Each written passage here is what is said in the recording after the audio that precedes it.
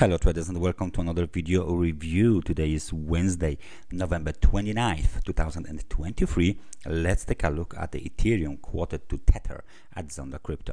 As you can see, I'm using here the candlesticks on a daily time frame chart, and we are going to apply some practical technical analytic tools to this chart. So what do we see here is a kind of a consolidation, which is right now located just between the levels of 2131, and the lows is located at around 1911, and this looks like a kind of a very interesting pattern for a few reasons. One of the reasons is that if we mark this level here, you can clearly see that this is some sort of the technical resistance, 2139, and the market tried to test this level already.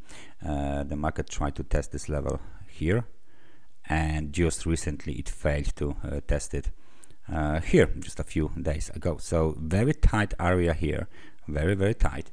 Nevertheless, we got the situation where we can say something about the potential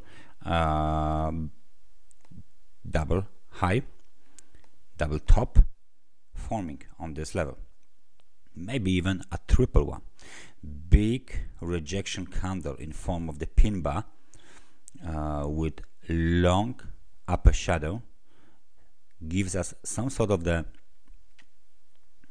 clue about who is in charge on this market.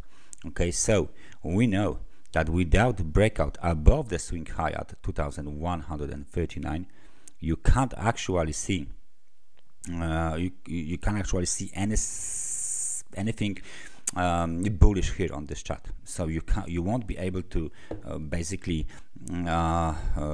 manage to say that the uptrend is resuming, right? Because this is the key supply zone and free horizontal technical resistance levels. So where is the support? So first level of the support is here. The second level of the support is here, 1910, 1949, and of course we can see right, let me just move this one somewhere, and the third one is somewhere around here. So we have three very nice technical support levels. There's one more thing we can do to fill up our situation with the lines on this chart, and that will be, I promise, almost the last one.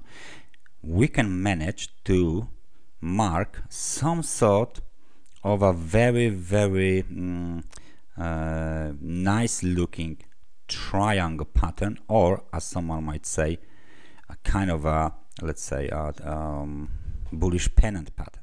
But you know, I prefer the triangle pattern, which has not been completed just yet. And when it's done, the outlook for the Ethereum looks, of course, bullish, because once the pattern is done, we should expect this market to burst to the upside. Okay, so we should see some sort of the market movement to the upside. The question is, of course, when this will happen. Well, no one knows basically when this will happen. It's still in progress, but don't worry, once it's done, a big spike to the upside should be on your chart. What's going on with the momentum? Because as I said, it's not going on, it's not in progress currently, and the reason for that is the momentum is not that strong whatsoever. So if we go to the horizontal line, and we will place this horizontal line, let's say as close as the 50 level, there you go, might be here, you can see it clearly that the momentum is right now above the level of 50. However, it's not that strong. It's only, let's say, 55 points, 55, 58 points right now. We need to see this momentum moving to the upside. There is a room to the upside here. There is a room to the upside on the chart as well. So as long the momentum stays positive, as long the momentum stays above the level of 50, the outlook remains bullish. But any breakout below this green horizontal levels zone, basically any breakout below 1878 would change the outlook immediately to the bearish one. So please stay focused, stay tuned for another scenario as well, because next week we are going to have a update of this situation. So thank you very much for watching this analysis. I hope you like it. I hope you enjoy it. Leave thumbs up, subscribe this channel, and hopefully we will see each other in a week time. Thank you very much. Take care. Bye bye.